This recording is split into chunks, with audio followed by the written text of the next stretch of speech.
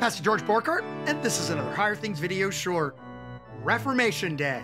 That's the subject of today's Higher Things video short. Like, subscribe, ring the bell, get the app, donate. If you love what we're doing in Higher Things, like our videos, subscribe to our YouTube channel, ring the bell for notifications, get our app. It's available on all platforms.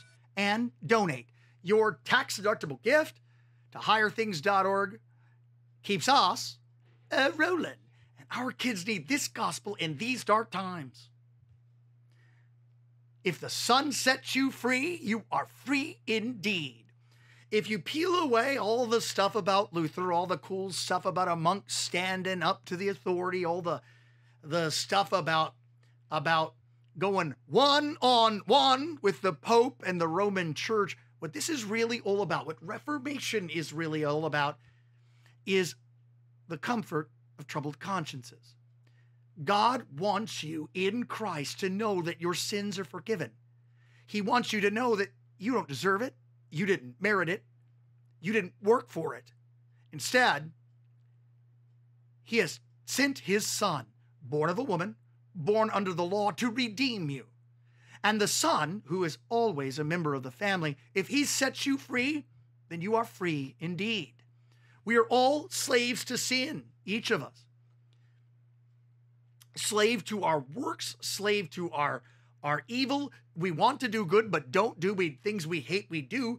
We don't care about what we do. We justify what we do, and we think we're really not that bad, and we only need a little bit of help.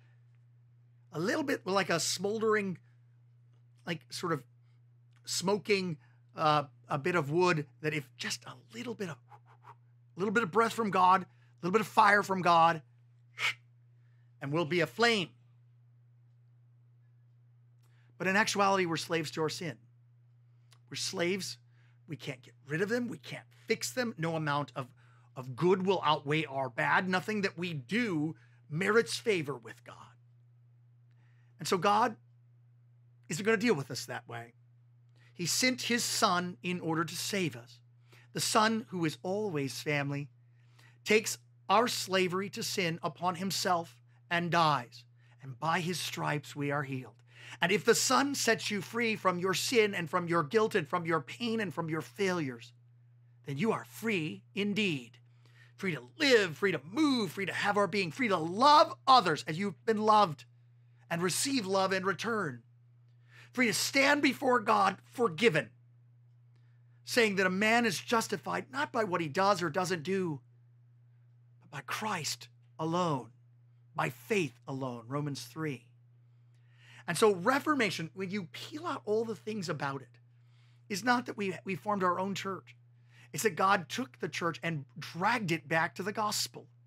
It's not that we wanted to have our own sort of governance in the Lutheran church. We didn't want to be Lutherans at all. What we wanted was to be able to worship God freely in His forgiveness. And to sum that all up, it's about comfort. Christianity is about comfort, not you doing. It's about Jesus, not what you've done for Him. It's about the Father loving us in the Son, not us loving God. It's about forgiveness, so that everyone would know from all over this world, this little piece of dirt, that God won't treat us as we deserve. He will not harbor anger forever. He will not give us what we deserve or punish us for what we've done. Not in Jesus, not in the cross of Christ.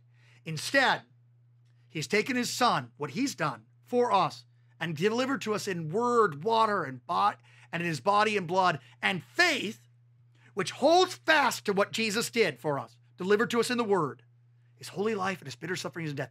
Faith believes, trusts that promise, and we're saved. Not by what we do, not by what we don't do, not by the change that we make, not by a decision that we made. None of that.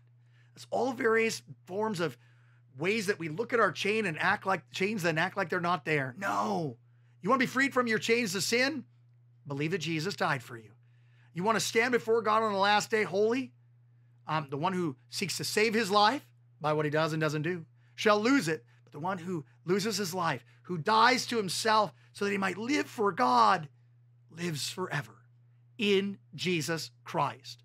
So a blessed, if the Son sets you free, you are free indeed. A blessed, we maintain that a man is justified, forgiven by grace, that is by faith alone, apart from the works of the law. A blessed Reformation Day to you and to your family tomorrow, October 31st. I'm Pastor George Borghardt, and this has been another Higher Things Video Short.